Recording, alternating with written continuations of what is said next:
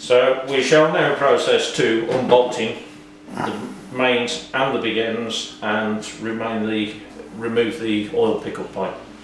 The first stage being remove the oil pickup, which the bolts have been removed from these areas here, which has now allowed the pickup to be moved. And still again, even the gauze is respectively clean, although we will have a full thorough wash. Now that we've removed the nuts holding the big end shelves together, we'll now just gently tap the pistons down, removing the bearing caps. Imperative to keep these at the moment attached. As they come out, pair them back up and mark where they've come from. Okay, the first piston has now been removed, looking in reasonable condition, but obviously micrometering and checks will be the answer.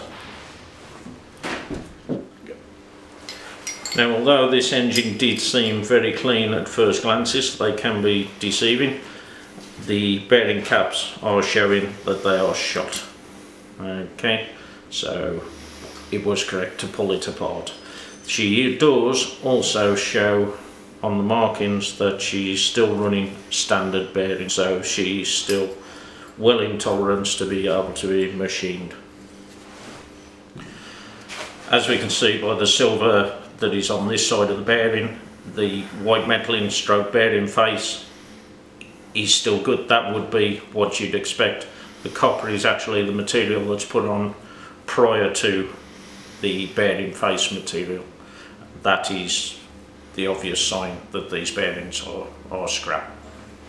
Okay, all pistons and rods now removed, and we shall now move to removing the last of the mains, and then we can get the crank out and she's ready for cleaning.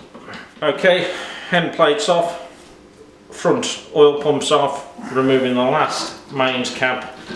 The bearings on these are also showing standard, and although slightly worn, still this engine was in reasonably good condition.